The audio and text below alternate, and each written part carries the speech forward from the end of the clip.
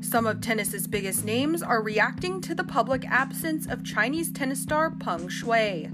Serena Williams took to Twitter on Thursday saying she's devastated and shocked about the situation.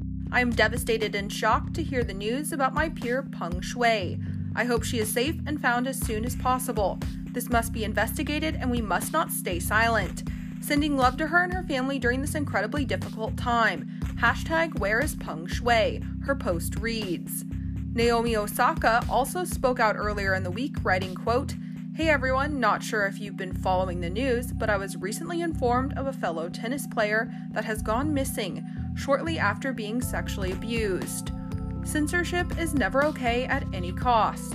I hope Peng Shuai and her family are safe and okay. I'm in shock of the current situation and I'm sending love and light her way."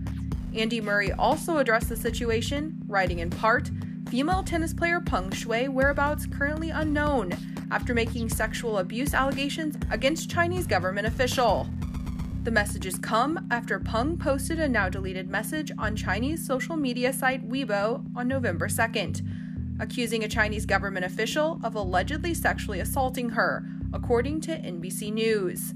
Since the message was posted, the athlete hasn't been seen in public, causing alarm to many.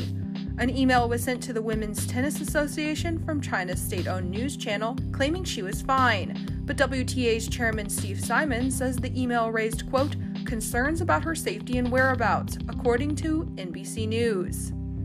The United Nations has since called for proof of Peng's whereabouts, and the head of the WTA has called for Peng's allegations to be investigated and for proof that she is okay, even saying the organization is willing to lose revenue in China if the situation isn't addressed, according to CNN.